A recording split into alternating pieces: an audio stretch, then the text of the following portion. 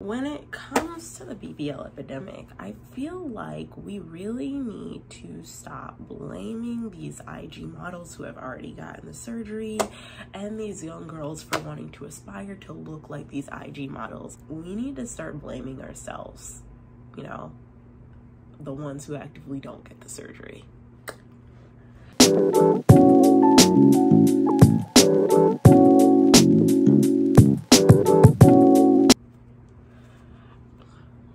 Alright, hello everyone, welcome to my YouTube channel. My name is Exis and this is my channel Exis Does, where I do things, and I am still on my commentary train, so why would I stop? Right? Today we're going to talk about the BBL epidemic, specifically why we, the non-surgeried folks who constantly have something to say about these surgeried bodies, are the blame for the BBL epidemic. Before we jump to conclusions and start getting, you know, Twitter fingers under my comments, let's just kind of hear me out and watch the entire video. Like, seriously. One of my friends made a video about BlurredCon, and when I was reading her comments, one of the men who posted on there was already quick to say something about it, but had stated how he didn't actually watch the video yet. Let's not do that here, okay? Let's just relax, all right? So yes, we're gonna talk about the BBL, Brazilian butt lift, as the professional term to call it, and specifically the BBL epidemic that has been trending from the past couple of weeks. I believe from a TikTok that someone filmed of a bunch of people going to the DR. I think it's the DR.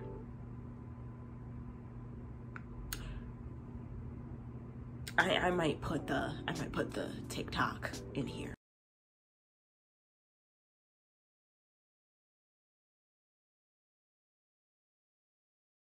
Regardless, there were a bunch of women who were going overseas to get a surgery at this country that is very well known for doing cheap surgeries, I would presume, and they were all in wheelchairs heading back home from a recovery. From that TikTok started the BBL epidemic, and a lot of people had a lot of things to say about the actual surgery, specifically people who haven't had the surgery themselves. Specifically me being one of those people who hasn't had the surgery, and knowing what I know now, will probably never get the surgery unless I become a billionaire. So first, let's start off with talking about what a BBL is. Okay, so a BBL, also known as a Brazilian butt lift, is a surgical procedure where they take the fat, usually from your stomach, and inject it in your buttocks. And why would you want this? Well, I'll tell you why. The beauty standard now is to look dummy badonkadonk thick. It's to have a big old donkey booty, as Phaedra Parks would once say. Phaedra Parks walked so we all could run. I just want to let y'all know that. No, but like real talk. The beauty standard now has been to have a full-ish enough chest, a super small waist, and a big old ginormous booty. And like, sure, there are some people who are genetically blessed to be able to partake freely in this beauty standard without feeling the pressures of having to get any work done.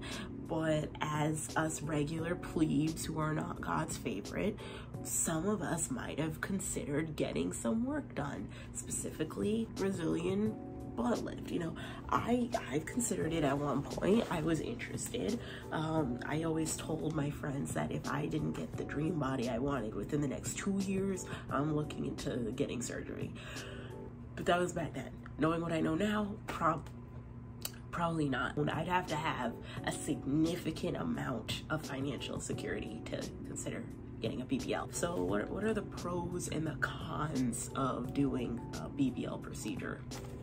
Well, I'm gonna tell you with my non-medical licensed self. I'm gonna tell you the pros and the cons. Again, these are just what I've noticed, what I've seen, what people have kind of picked up on as well.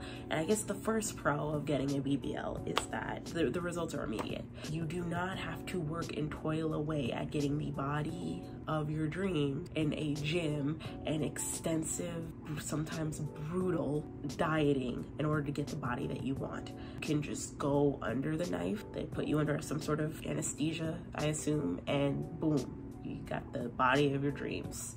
Hashtag what waist, hashtag slim thick, hashtag dummy thick.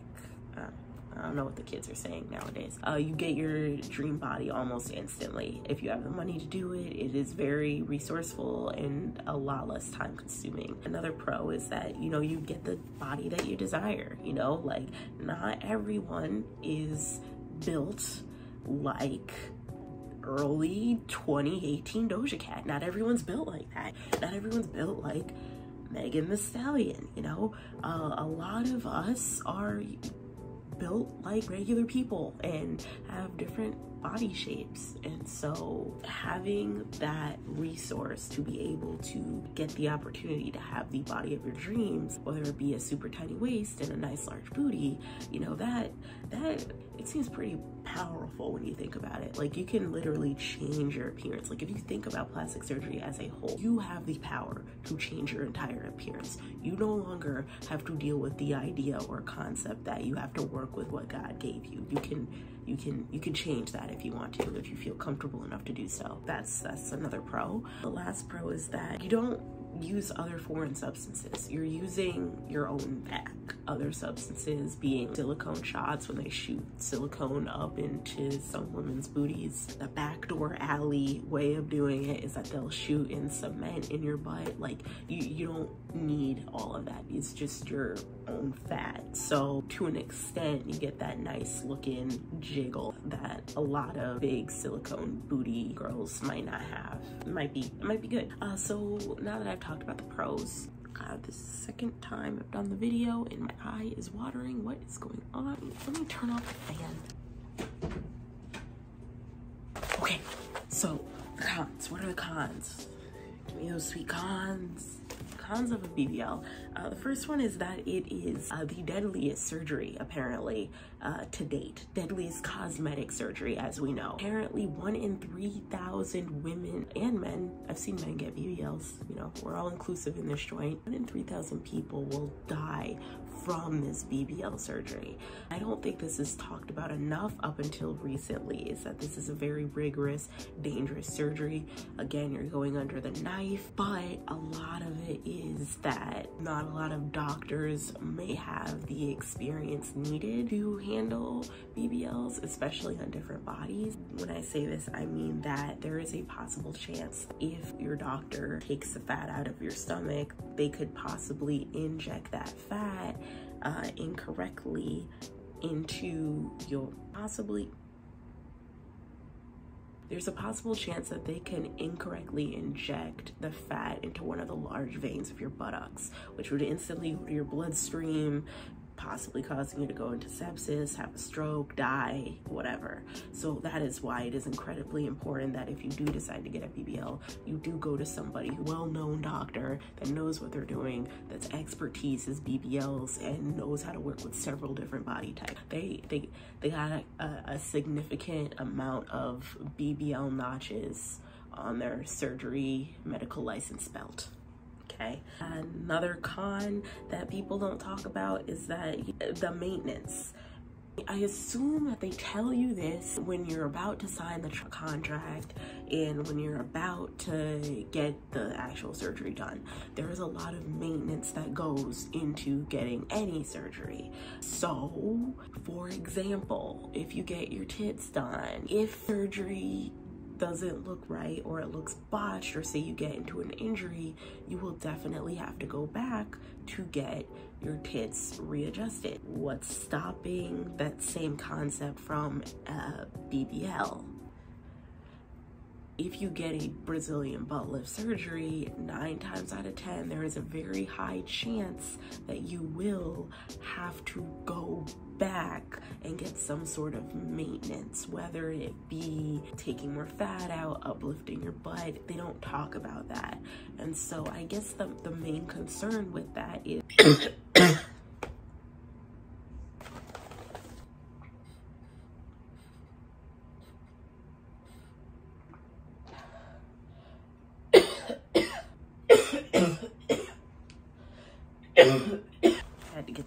are.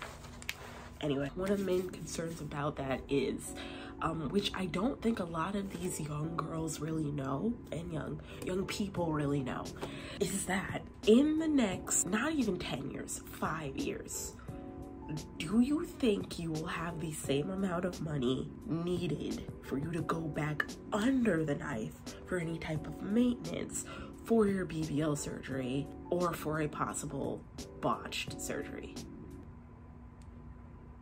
Yeah, a lot of people don't really think about that. They don't really think about the idea that, I like to think of it this way. If you decide to go under the knife, you're kind of like a car, you know? You have to constantly go under to get work done. So just like you have to pay a significant amount of money to maintain a car, you probably will have to pay a significant amount of money to maintain your body now. It's not just a one and done thing. The maintenance can be costly. And so the question again is, will you have enough money to go in for a round 2 or a round 3 of a BBL if need be, which is what they really don't tell you about these types of surgeries.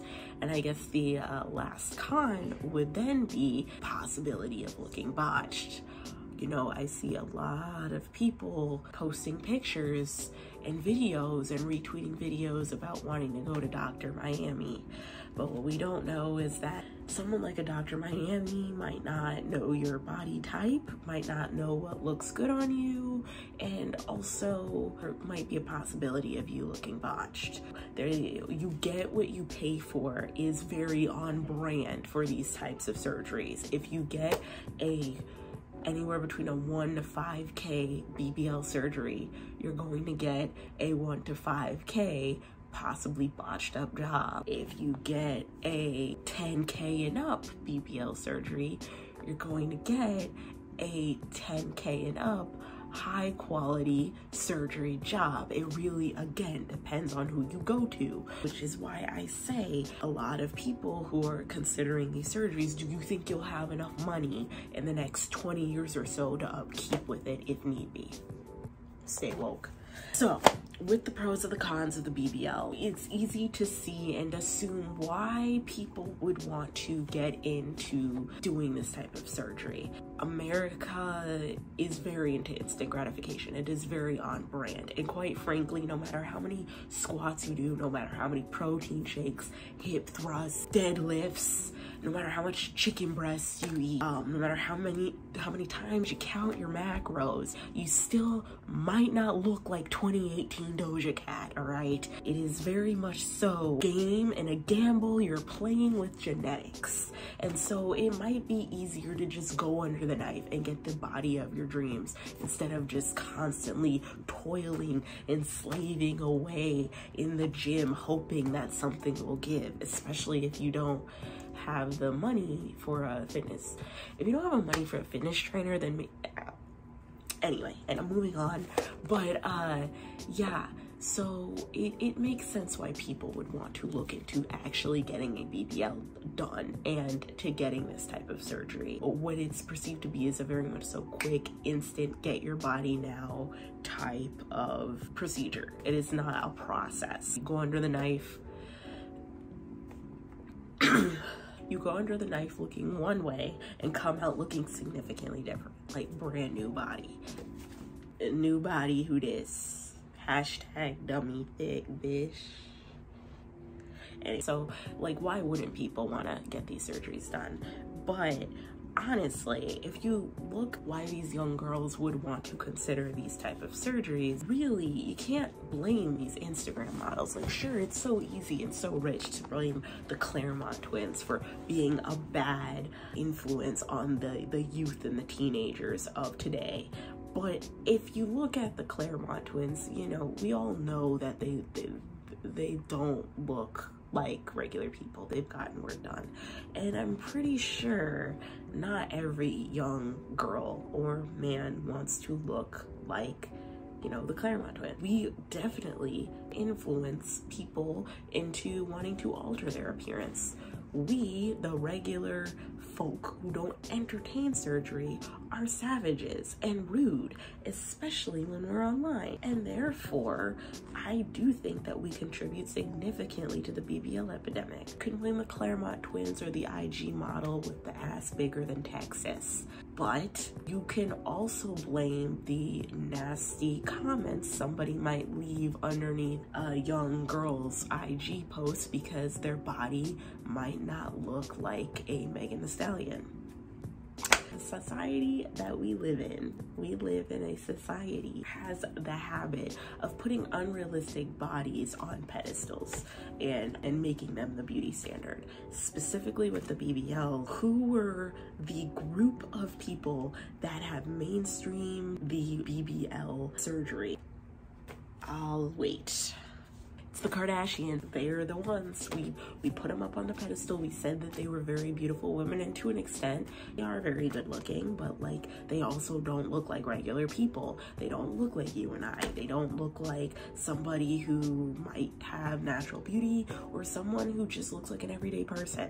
They're very much over glamorized, over surgeried, over Botox. And not that that's a bad thing, but for the longest time we put that level of beauty on a pedestal, called that beauty standard, whether we outwardly admitted it or not, and then have the audacity to look at women sideways when they want to look like that unrealistic beauty standard.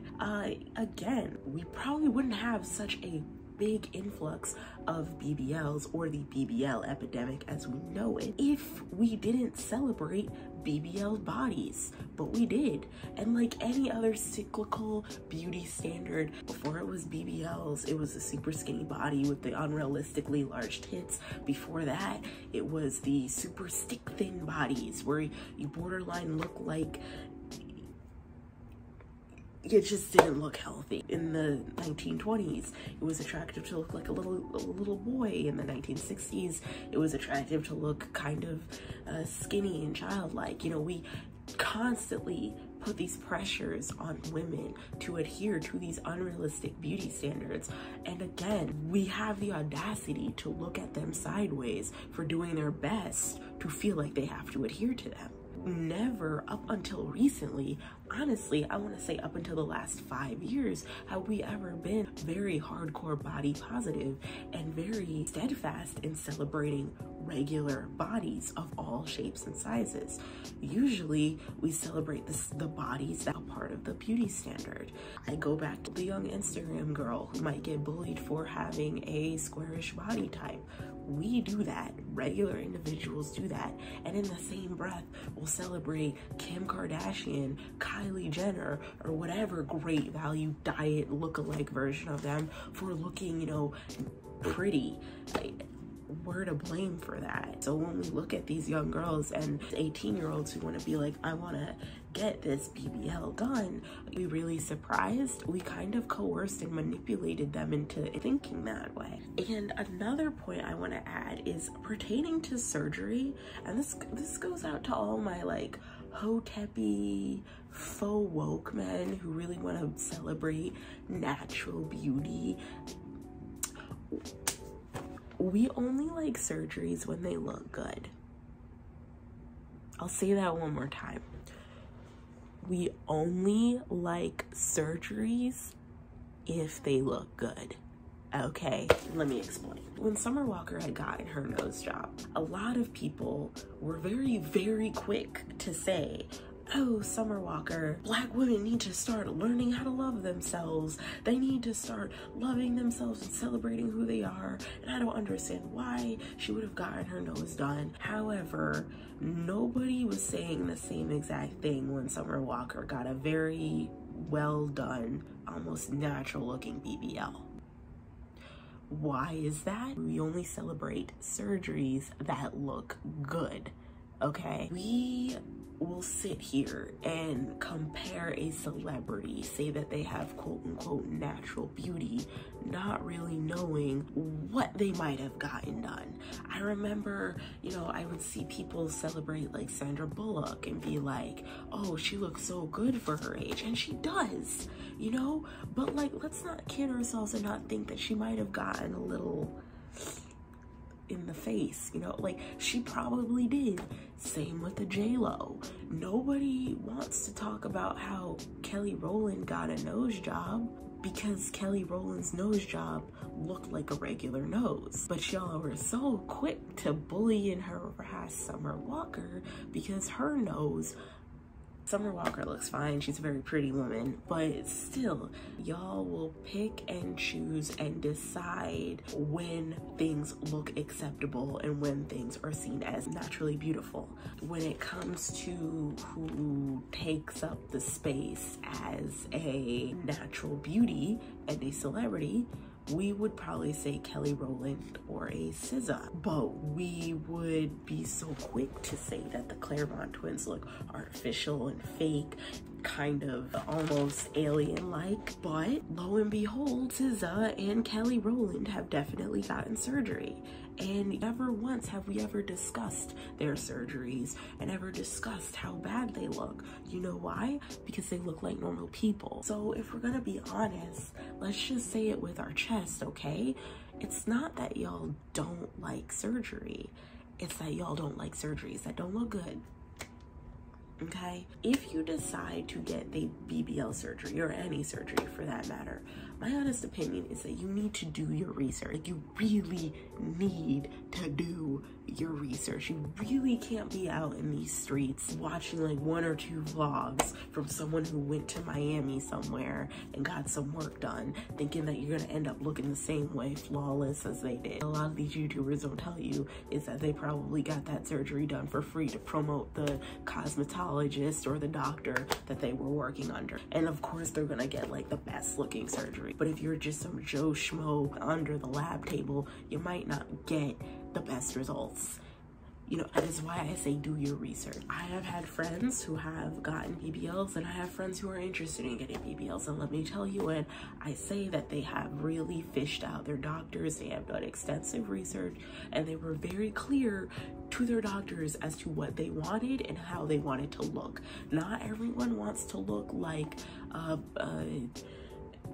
strip club Barbie, okay? A lot of people just want a natural look. Again, I implore you, do your research on what doctor might work for you and who might not work. Look up their death count, see how many deaths they have under their belt. I'm sure there are more than enough websites that can offer that service for how many botched surgeries or fatalities that they have done. Understand the stakes at hand. Going back to the beginning of this video, in the next 5 years, do you think you can afford a round 2 of a BBL surgery? Do you think you can afford not another 5K, but at least another 10K and up? If the answer is no, or if the answer is, oh, well, I'll just put it on a credit, don't do it. Like, please, just don't, because you don't want to get yourself in a situation where you end up looking botched and you don't have the means to fix it. Unless you want to look botched, then that's on you. Understand the stakes at hand, understand how much money you're putting into, understand the maintenance. Do not go to an overseas doctor, but again, doing your research. My personal opinion, even though I haven't gotten any work done, if the surgery is 5K and below and it's from some back alley surgeon out in the Dominican Republic somewhere, maybe reconsider your options. The BBL surgery is a fairly new surgery. It is not like a boob lift or breast implant. You don't know what you're getting, and again, we don't know what it will look like in the next 10 to 20 years or so. Like, yeah, you could use the Kardashians, or you can use someone like Nicki Minaj. If she even got a BBL, did Nicki Minaj get a BBL? I don't even know. Yeah, you can use people like that, or Bernice Burgos, who have gotten BBLs over time and have upkept it. But that's the catch-22, is that they had the means and the money to upkeep their surgery. If the Kardashians weren't the Kardashians, do you think Kim would be able to upkeep her appearances? Like, do you think Kim would be able to upkeep the BBLs and the Botox and all of that? Exactly. Somewhere along the line, there was probably a botch that happened, so she probably paid a significant amount of money to get fixed. And my thing is that if you don't have that type of money or those type of resources, or you don't know if you'll have that type of money and resources within the next like 5 years or so, then you really need to reconsider your options. If you are 18 and watching this, wait a minute, okay? No one told me this, but second puberty is a thing. Your body is constantly changing. How I look like when I was 17 or 18, shit, how I look like when I was 20 versus how I look like now, outside of like working out in the gym, somehow I just grew an ass, like and titties. Like, I don't know where they came from, because like in 2014 that wasn't the thing, okay? Like, just wait a minute, all right? And really wait a minute, because we don't even know in the next 5 to 10 years or so if BBLs are going to be the next beauty standard. Who knows? We might do a full 360 back to the Twiggy style and everybody being super skinny. You need to wait, all right? You really need to wait and reassess things. Please don't, if you're young, jump to getting surgery, because there is a fair chance that you won't know how it's gonna look in the next 5 to 10 years because of your body changing. And there isn't enough evidence to show how it will look in the next 5 to 10 years because your body has changed. If you're spending 1K on a BBL, like, girl, just get a finish trainer. Like, it's not worth it, child. But anyway, adhering to unrealistic beauty standards suck, and shaming young girls for wanting to look this way, or shaming Instagram models for who already do look this way, does nobody any good, because it's so easy for us to sit there and preach like, don't get this, don't get that done. It's not good for you. But people don't care when they're desperate about changing their appearance and when they're dealing with some deep-rooted insecurities of their own. I implore that if you have deep-seated body issues, that you seek therapy first before considering any type of body development. I also will state, and I guess end this video off by saying that if you do get the surgery, or if you get any work done, or say you lose a significant amount of weight, or even if you naturally get the body of your dream, your problems won't be solved. Like, sure, people will look at you differently, definitely. But as far as those deep-seated insecurities that you probably need to handle and assess with therapy, those won't be solved unless you do the work yourself. So I guess TLDR, learn how to love yourself. And us as a unit who have so much to say about women who want to get this surgery done, we should still constantly warn people about the dangers, but also give people grace. Don't sit here and shame girls for wanting to get this procedure done, or shame anyone who has gotten the procedure done. We don't know what people are going through. It's so much for us to sit here and say to love the natural skin that we're in, when half of the people we idolize and celebrate that are all natural have probably gotten work done themselves. So with that said, if you liked my video, be sure to like and subscribe. Also, be sure to comment down below your opinions of the BBL. I would love to hear it. Tell me if you think that we are to blame for the BBL epidemic, or do you think that the IG models or the young girls are to blame? I'd love to hear it. I'd like to have conversations with you guys down below. You guys had a great time, and I hope to see you next time. I said time twice. Okay, goodbye.